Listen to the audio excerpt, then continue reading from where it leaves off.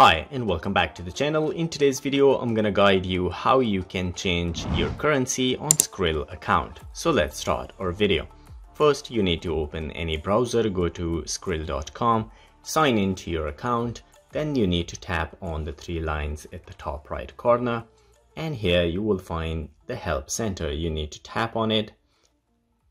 In the Help Center, you need to choose Account. And here you need to choose Update. So it will expand and you will find the option, how can I change the currency of my Skrill account? You need to tap on it.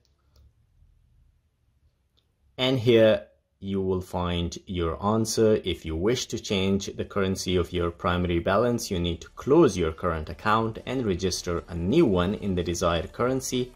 Please have in mind that this will result in losing access to your transaction history, and your current Skrill card will no longer be active.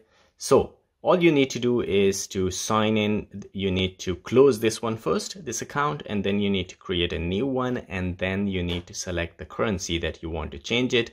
Unfortunately, you cannot change the currency of your current Skrill account. So guys, if you liked the video, don't forget to subscribe. I will see you in the next video. Till then, take care.